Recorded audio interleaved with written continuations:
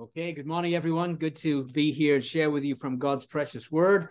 I'd like us to turn to the Acts of the Apostles. I know it's been a long time since we were in Acts. I think it was June when we last looked at Acts together, but hopefully we can pick up the threads. Acts 15, I want to read from verse 19 to the end of the chapter, down to verse 41. Acts 15, verse 19, down to the end of the chapter. And I want us to be considering the subject this morning of spiritual leadership. What does spiritual leadership look like? And so beginning in verse 19, it says, "Wherefore my sentence is that we trouble not them which from among the Gentiles are turned to God, but that we write unto them that they abstain from pollutions of idols, and from fornication, and from things strangled, and from blood. For Moses of old time hath in every city them that preach him, being read in the synagogues every Sabbath day. Then pleased it the apostles and elders with the whole church to send chosen men of their own company to Antioch with Paul and Barnabas, namely Judas, surnamed Barsabbas, and Silas, chief men among the brethren. And they wrote letters by them that after this manner the apostles and elders and brethren send greeting unto the brethren which are of the Gentiles in Antioch and Syria and Cilicia.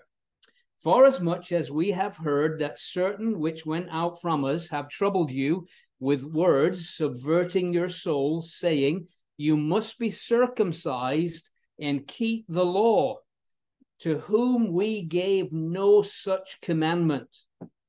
It seemed good unto us, being assembled with one accord, to send chosen men unto you with our beloved Barnabas and Paul, men that have hazarded their lives for the name of our Lord Jesus Christ.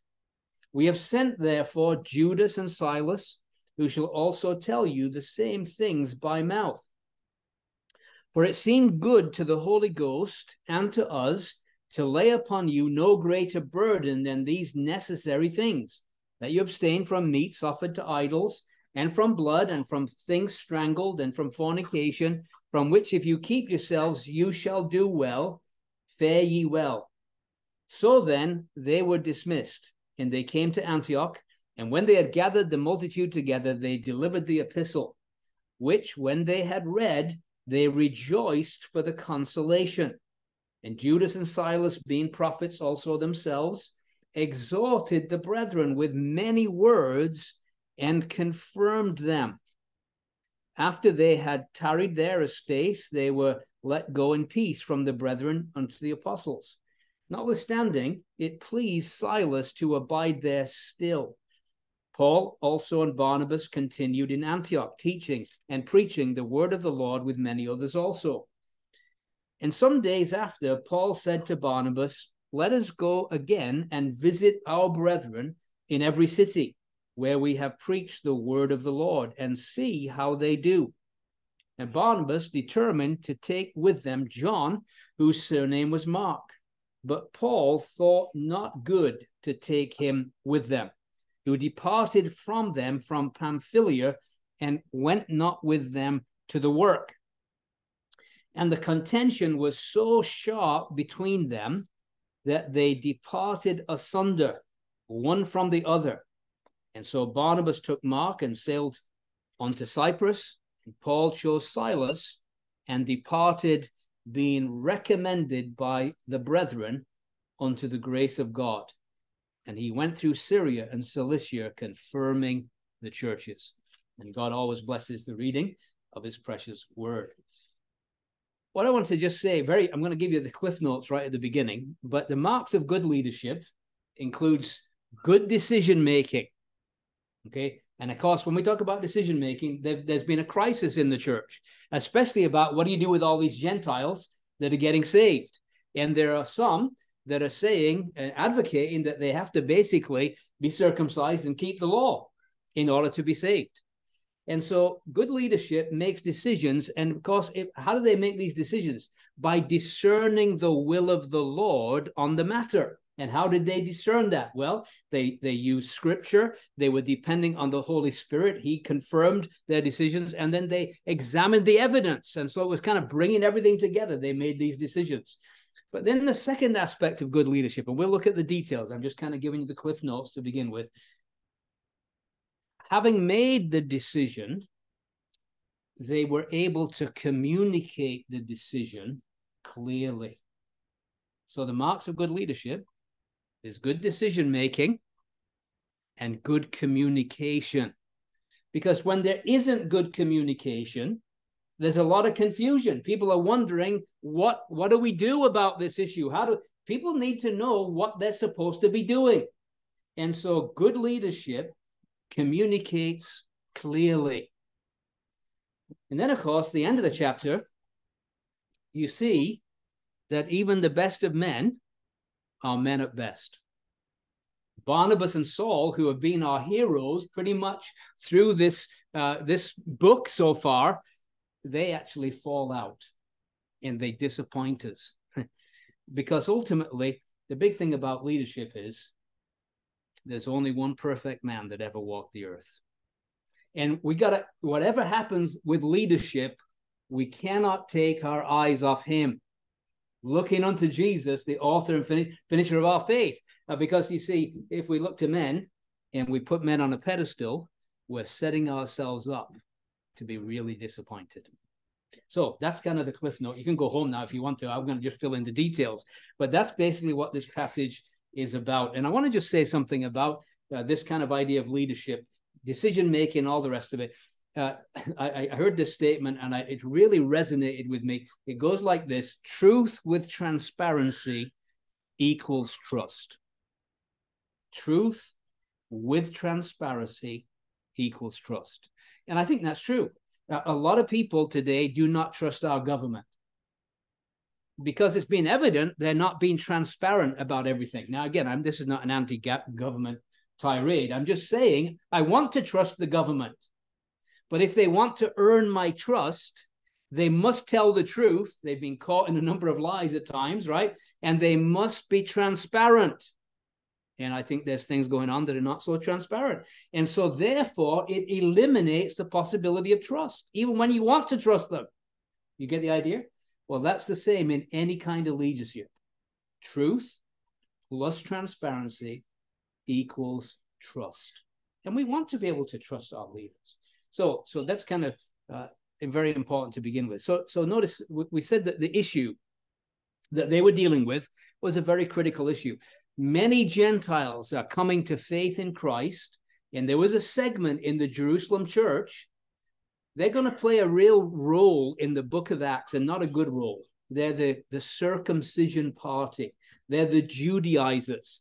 And what they want is that all these Gentiles, they want to put them under the yoke of bondage of the Mosaic law. They want them to be circumcised. They want them to keep the law. And so Paul and Barnabas were advocating, no, this is adding to the gospel. The gospel is faith alone, in Christ alone, plus nothing. And to add something to the gospel actually perverts the gospel and makes it no gospel, because it's adding a dimension that wasn't supposed to be there at all. And so they've discussed this, and in the process of discussing it, they've considered what the scriptures said. You remember, they went back and looked at the book of Amos. They considered what had happened when Peter took the gospel to the Gentiles and how they simply believed when Peter was preaching. And so they kind of go through all of these things. And then they also have the assurance that the Holy Spirit is leading them to a consensus as they discuss these things. By the way, that's always good, isn't it? When you have plurality and they're able to come to a consensus through discussion. And by the way, that's discussion that's pleasant. It wasn't accusations and all this. It was very nicely done. And isn't it wonderful when you can come to a consensus as leadership in a plurality and know without a doubt that the Spirit of God has somehow brought your minds together as one. And so they could say it seemed good to the Holy Ghost and to us. That's a beautiful thing. So the decision in verse 19, wherefore my sentence is, and of course, James is acting as the spokesman for the group, and he's basically telling us this is the decision, that we trouble not them which from among the Gentiles are turned to God. By the way, aren't you glad that the Holy Spirit guided them to that decision? Wouldn't it be an added burden if you, like most of us are Gentiles, if we had to now, kind of go through the whole of the rituals of the law to be accepted before God? Oh, I'm so thankful we don't have to do that. And so it says that we trouble not them, which from among the Gentiles are turned to God. But we write to them that they abstain, and then he mentions 4 things that they were to abstain from. And again, I want to just say this, it's not a salvation issue. He's not saying they have to abstain from these 4 things if they want to be saved.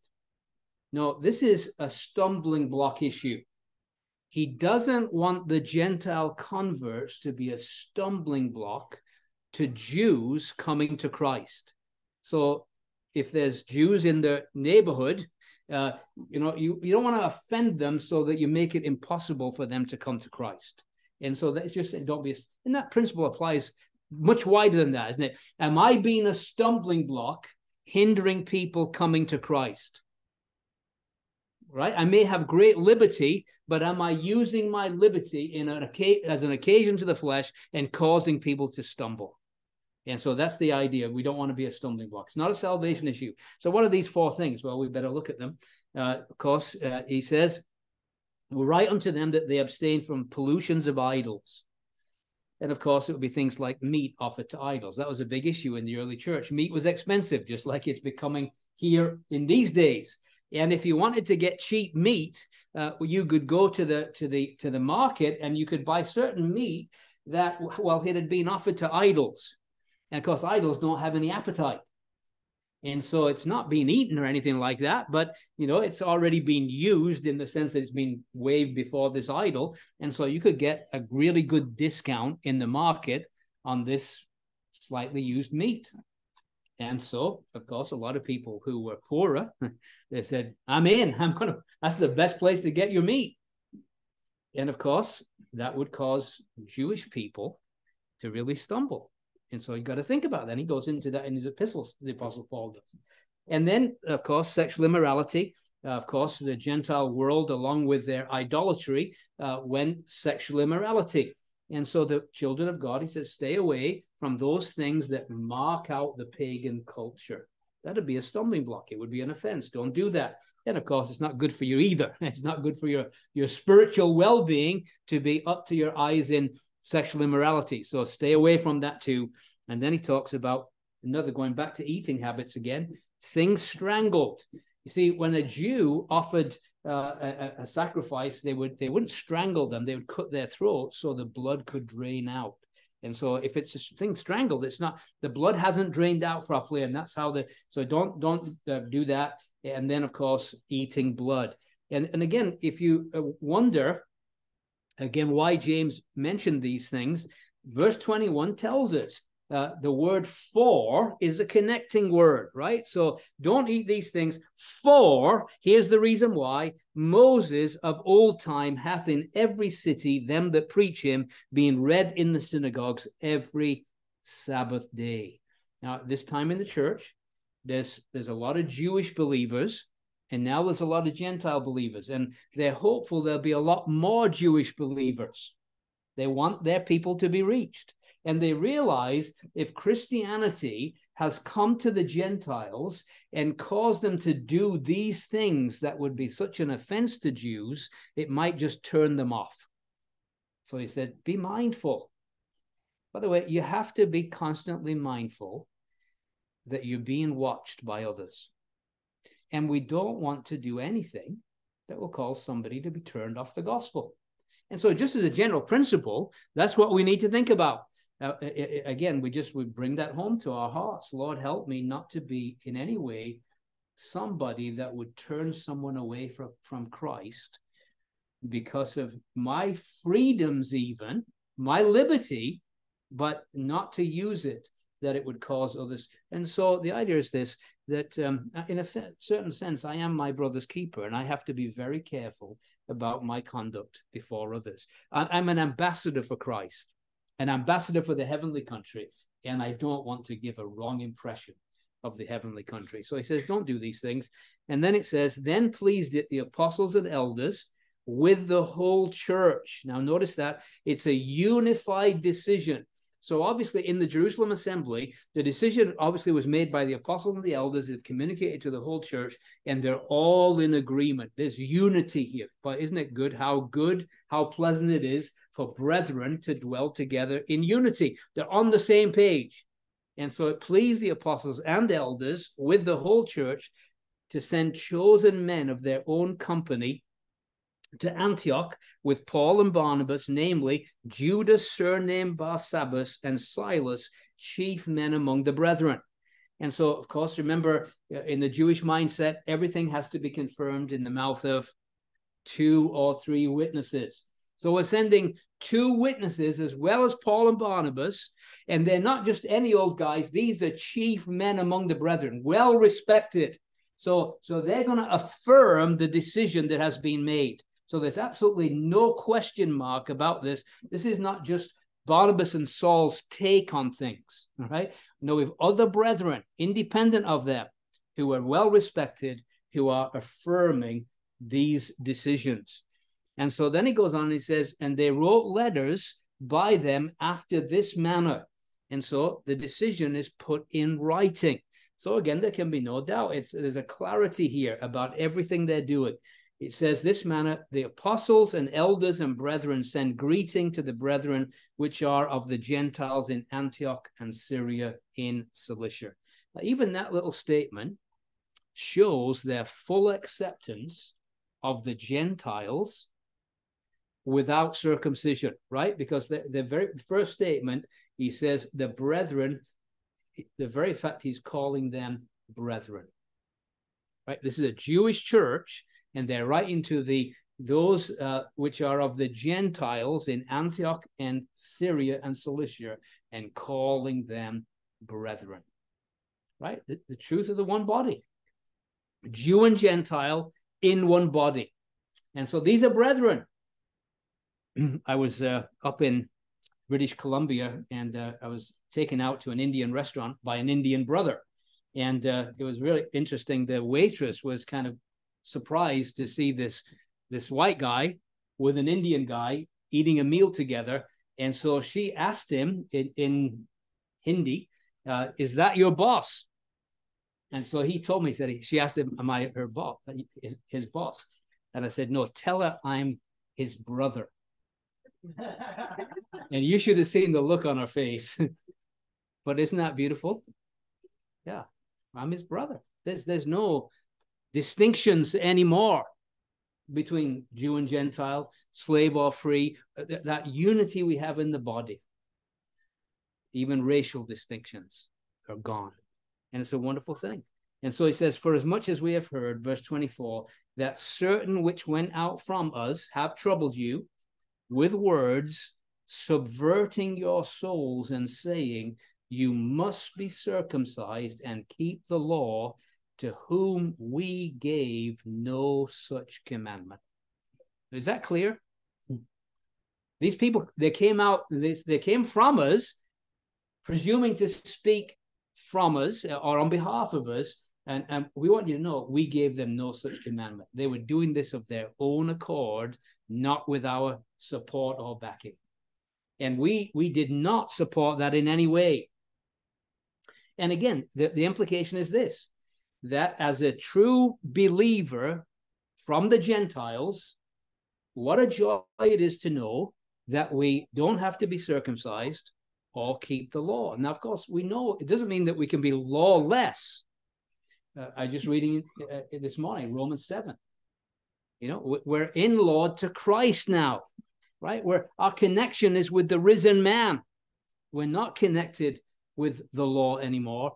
We have the Spirit of God living within us, the Lord Jesus living his life through us as manifested by the Spirit. And is he going to live a lawless life, the Spirit of God, as he takes control of our lives?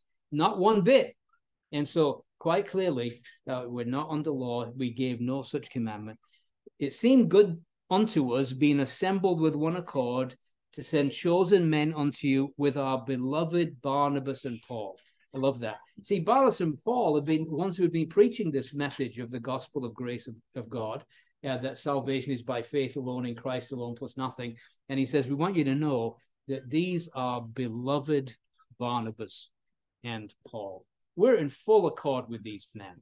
We appreciate them. In fact, so much so, we would tell you that we appreciate these men that have hazarded their lives for the name of the Lord Jesus Christ. We hold these men in the highest regard. By the way, it's good to hold people in high regard, isn't it? And we thank God for people that have been influential in our lives, that have shared Christ with us, that have modeled the Christian life for us. We appreciate them and value them. I was amongst the Lumbee Indians of North Carolina, and they were telling me about one of their now departed brothers called Venus Brooks. And they were talking about how this guy, even in the Second World War, he's on a tank, and he would be standing to all his other tank commanders, even though there'd be bullets flying around, preaching the gospel to them. He said, these are the caliber of men that influenced us in days gone by. And we esteem these men. We thank God for them. And said, Barnabas and Saul, these are men that have hazarded their lives for the Lord Jesus. Oh, how grateful we are for such men. We have sent, therefore, Judas and Silas, who shall also tell you the same things by mouth. Remember this 2 witnesses, 3 witnesses, telling the same thing. So they've got it by letter, and it's also being given verbally. So there's just, you couldn't have clearer communication. And then he says, verse 28, by the way, it seemed good to the Holy Ghost and to us to lay upon you no greater burden than these necessary things. In other words, even the decisions we've made, we understand that the Holy Spirit has certainly guided in this. And it's really, he's the one that is directing these things. And so if it seemed good to us, to the Holy Ghost, who are we to disagree, and to us to lay upon you no greater burden than these necessary things. And then they go through these 4 things that they would be good to do. And he says, if you keep yourselves, you shall do well. So in other words, this is a good way to act. You're going to do well. It's not saying it's anything to do with your salvation, but you'll do well. It's good to be thinking about not being a stumbling block to others, and especially the Jewish community who we want to reach with the gospel. Now, again, for many of us, that's not an issue anymore, right? We don't have much interaction with the synagogue. If there is one in Springfield, I'm not sure even if there is. There probably is, but I've never been there. I've never met anybody from there. And so I'm not too worried, not that I have a chance to buy meat offered to idols, but these things are not really an issue. But he goes on and he says, so when they were dismissed, they came to Antioch, and when they had gathered the multitude together, they delivered the epistle, which when they had read, they rejoiced for the consolation. So a tremendous thing has happened here. A potential rift of the church into a Jewish party and a Gentile party has been averted. Still now one body. And we've got to be careful of anything that would cause us to divide the body, the oneness of the body. And even Jewish ministries, I get very nervous when they deny Ephesian truth. Jew and Gentile in one body. I just think that's so critical. In the church now, there's no distinction. We're one in Christ. The Jew has no advantage over the Gentile in the church today. And my wife and I have fond memories of a man that we were neighbors. It was a home up in Northern Ireland that we could stay in just to get a refreshment and break. And there was a brother who lived next door. He was a Jewish man, believer, and he was in the local assembly. And we just loved the fact that just even to hear this man pray and worship was a delight. But he didn't see himself as any different to any of us. He was just a delightful brother in the Lord. And we have such fun memories of him. He just loved the Lord. It was wonderful. And that's the way it's meant to be, in one body. And so he says that Judas and Silas, being prophets also, themselves exalted the brethren with many words and confirmed them. So now they're going along to these Gentile churches, and two of these chief men among the brethren, who happen to be prophets, are having a ministry of confirmation, confirming them in the truth. I mean, that's wonderful.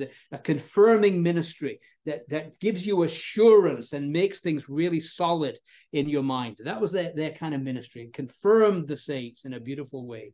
And so Judas and Silas did that. After they had tarried there a pace, they were let go in peace from the brethren to the apostles. In other words, they'd done what they were sent to do, notwithstanding it pleased Silas to abide there still. And we're glad Silas did. In fact, Silas is going to be a pretty big player for the rest of the book of Acts, and even going to be the penman for Peter. His first epistle was penned by Silas, Silvanus, it says, but it's the same guy. Just the Roman pronunciation rather than the Jewish. And so this guy's going to be a pretty important individual from now on.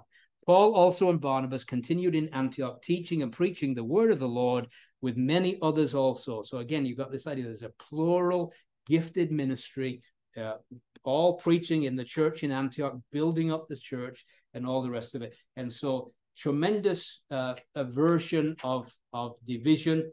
And again, putting people under the law. And I just say this again, I mentioned it last time, but Peter, when he was testifying at this council or whatever, this discussion that was going on, he had mentioned that the law had put a burden on them that they themselves were not able to bear. Look at 15 verse 10. Now, therefore, why tempt you God to put a yoke upon the neck of the disciples, which neither our fathers nor we were able to bear? And the point is this: the yoke of the law is a very heavy yoke. And he said, how did we get on? Like, how did our fathers get on? How are we getting on under this yoke of bondage? Well, not very well, because it's impossible to keep it. And so what's the alternative? Well, in the words of our Lord Jesus, in Matthew's Gospel, chapter 11, and I mentioned it last time, but I'm going to mention it again because I think it's so critical in this context. Matthew 11, verse 28, not law, but Christ. Come unto me, all you that labor and are heavy laden, and I will give you rest. Take my yoke upon you and learn of me, for I am meek and lowly in heart, and you shall find rest unto your souls. For my yoke is easy, my burden is light. What a tremendous difference between a heavy yoke that we couldn't bear and a yoke that's easy. But to take Christ's yoke, you got to bow, right, to get under the yoke. And the Jews were stiff-necked. They didn't want to bow. But it's good to bow and to get under that yoke. And so it's good just to be reminded that salvation, it's a simple matter of faith in the finished work of the Lord Jesus. Nothing added. Faith alone in Christ alone plus nothing. Now we come to this final little section, verse 36 through 41, the division over John Mark. I wonder, have you ever been really disappointed in someone? Someone you really respected and held in high esteem. And then something occurred and you kind of left a bit devastated because they failed. Passage that was read this morning by Brother Andy from Isaiah 42. He stopped in verse 3. But verse 4 says, concerning the Lord Jesus, he shall not fail, neither be discouraged. But everybody else, will we ever fail? Oh, yes. Have we ever failed? Yes. Will we fail again? Yes. Unless the rapture occurs before this message is over, we will fail again. And so we just keep having to remind ourselves that the reason people disappoint us is because we have placed unrealistic expectations upon them. We're expecting people never to let us down, never to disappoint us. We've put them on a pedestal. We've somehow elevated these individuals, and the bigger we elevate somebody, the more we're setting ourselves up for disappointment. And we say it again, the best of men are men at best. We heard this morning about the heart, right? And the heart is deceitful and desperately wicked above all things. Guard your heart. Out of it are the issues of life. So why do I say all this? Because our heroes, Paul and Barnabas, are about to disappoint us. These men have been through so much together. They've endured persecution together. They stood together as one in doctrinal controversy over what the gospel is. We've witnessed the Lord use them both mightily in the gospel and in edifying the saints. However, we have to learn a very important lesson, that these men weren't perfect men yet. They are actually now. Barnabas and Saul are absolutely perfect right now, but they weren't at this point.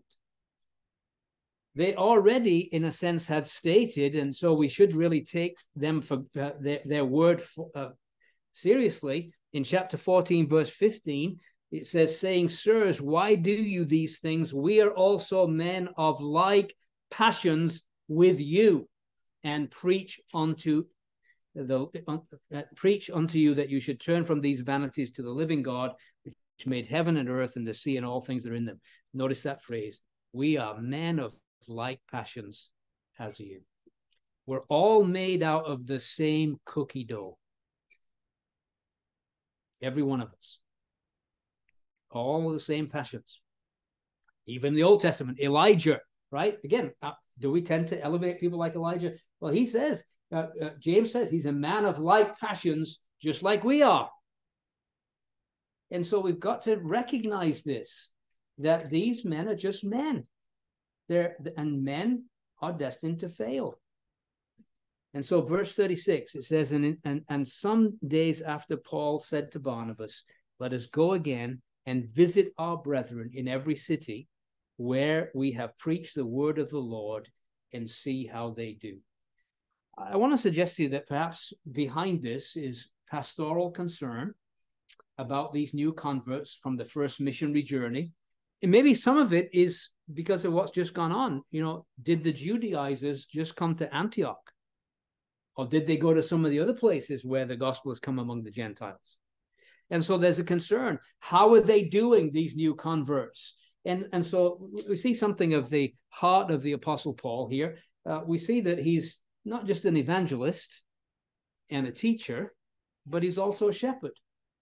It concerns him how the saints are doing. By the way, that's the work of a shepherd, isn't it? The well-being of the sheep is very important to him. How are they doing? He's concerned about them.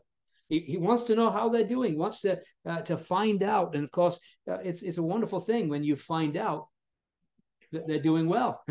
It's a joy to find that out. But there's this idea of caring for the well-being of the saints. And so it meant, this was no easy task. It meant going back to cities where they had met with hostility, even stoning.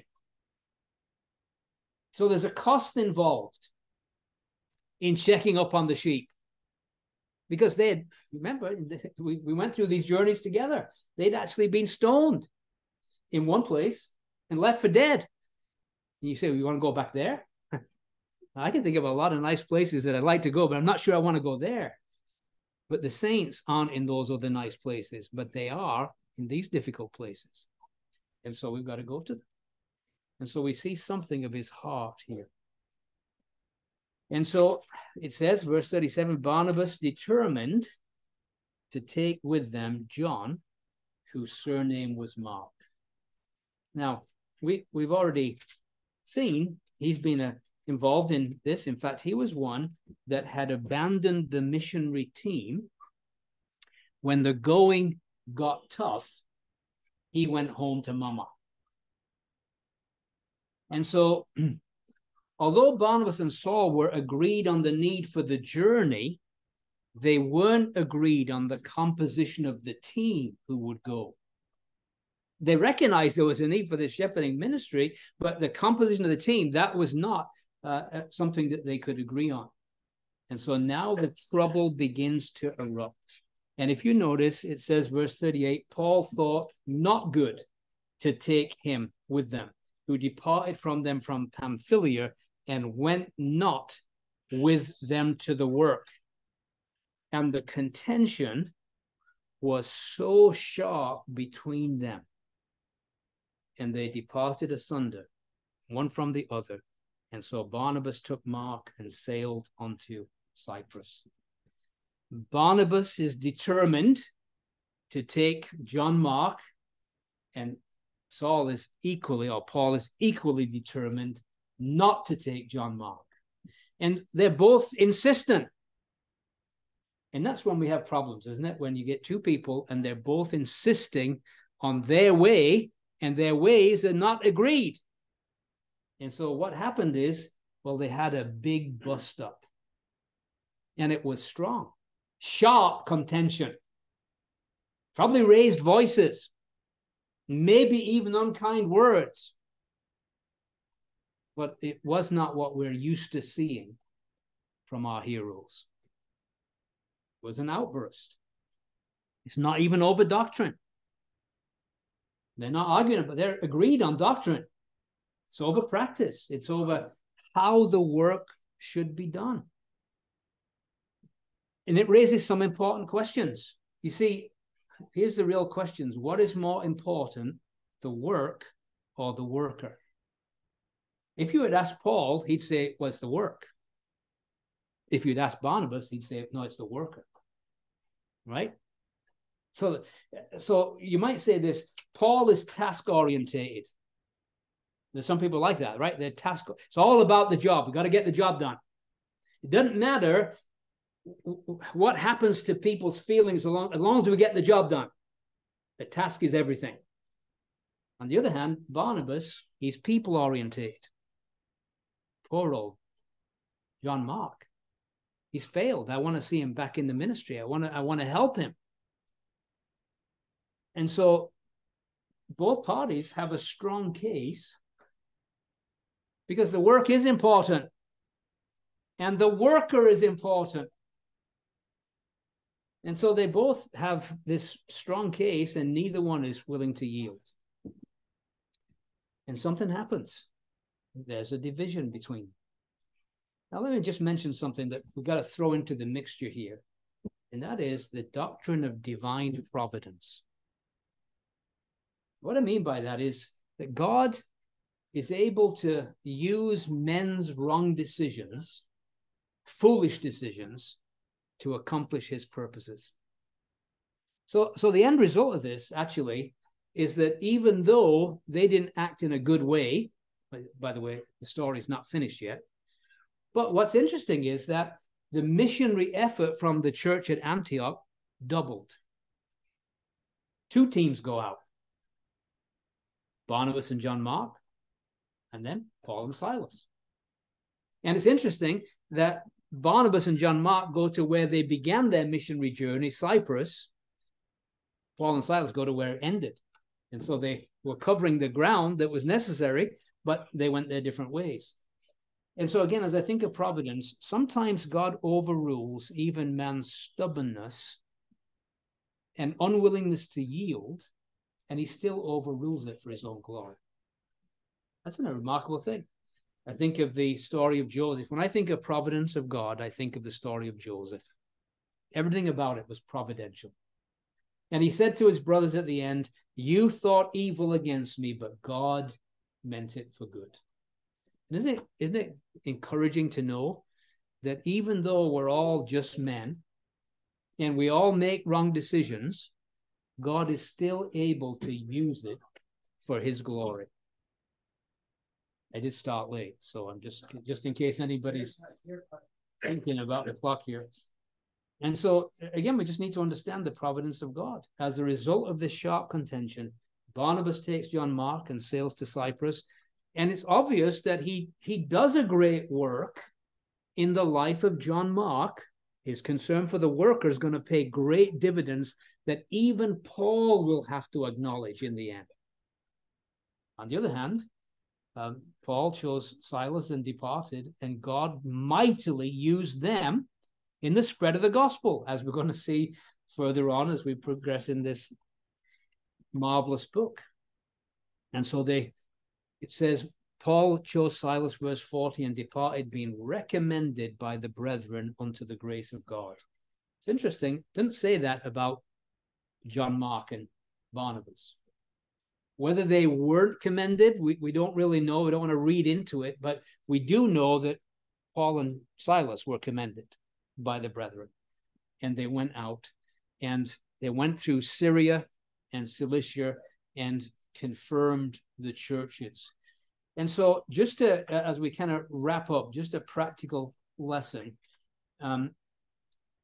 In terms of the story of John Mark, I know you know all this, but it's just good to remind ourselves that later on, Paul acknowledged that Barnabas, well, that he was wrong about John Mark, that John Mark turned out all right, which is a great lesson for all of us, isn't it? Because what it tells us is this: even though men fail, failure doesn't have to be final. Aren't you glad? I mean, we'd have all given up a long time ago if failure had been final, because we've all failed. Some of us frequently fail. And the Lord has not said to us yet, I'm done with you. I'm setting you on the scrap heap. No, he keeps working with us. And that's exactly what was going on here. Colossians 4, verse 10, just a couple of verses, just as we bring this to a close. He says, Aristarchus, my fellow prisoner, salutes you, and Marcus, sister's son to Barnabas, touching whom you receive commandments. If he comes unto you, receive him. So Marcus, sister's son to Barnabas, receive him. And then in Philemon, you get this lovely reference here. Philemon 1, verse 24. It says, Marcus, Aristarchus, Demas, Lucas, my fellow laborers. That's good, isn't it? Paul could admit now, actually, John Mark, he's my fellow laborer. And then one more, and this is a delightful one. 2 Timothy chapter 4, verse 11. 2 Timothy 4, verse 11. It says, only Luke is with me. Take Mark and bring him with thee, for he is profitable to me for the ministry. And then I keep saying one more thing, but then there's one more thing. That's the problem with the word of God. There's always one more thing. It's just so full. But let me just say this, and it's a lovely thought. The person who God chose to write the gospel of the servant who will not fail, Mark's gospel, was the servant who failed, John Mark. And I'm sure that when John Mark wrote about the servant who will not fail, he was so thankful, as somebody who had failed, that his Savior will never fail. And aren't we glad this morning that we may fail, but the Lord Jesus, he shall not fail, neither be discouraged. So glad of that. And again, pray for leaders, right? Our leaders, that they would be men who would be given help to make scriptural decisions, and then will be given help to communicate those decisions so there's no question marks in any of our minds. And if they fail you or disappoint you at some point, just remind yourself they're not perfect yet. But they will be. One day they will be. And so will we. What a day that will be. Let's pray. Father, we're just humbled by your word, that you take failing, faltering men, and still are able to use them to magnify your Son, the Lord Jesus. Father, we're here this morning because we are so thankful that he shall not fail. Everything that he set about to do, including building this church, he's not going to fail. And he's not discouraged. Sometimes we get discouraged, but he's not discouraged. And so we thank thee for the Lord Jesus this morning. Father, we're thankful that we're not under the yoke of bondage this morning either. But we would be mindful that we don't cause others to stumble by flaunting our liberty, maybe in an unwarranted way. Help us to be mindful of others. We don't want them to be hindered from coming to the Savior. So, Lord, we lift these things to thee. We're thankful that you can use your word in ways beyond what we could ever understand or imagine. And we ask that you might use this message this morning for the glory of the Lord Jesus, we pray. Amen. Justin, can I get you to